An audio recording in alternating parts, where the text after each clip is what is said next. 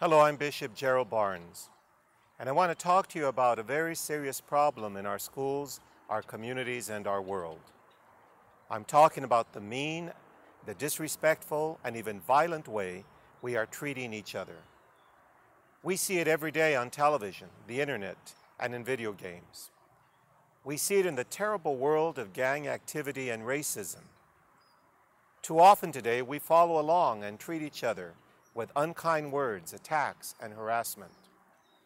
We may think it's funny or lighthearted to put others down, but it is not. You must rise above this hatred and show each other the love and compassion that Jesus taught us.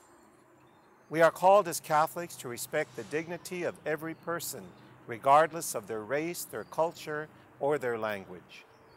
As your bishop, I am challenging you to treat others with respect, and don't stand by if you see mean or violent behavior.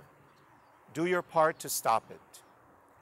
Your school, religious education program, and youth program have clear rules about how you are to treat each other.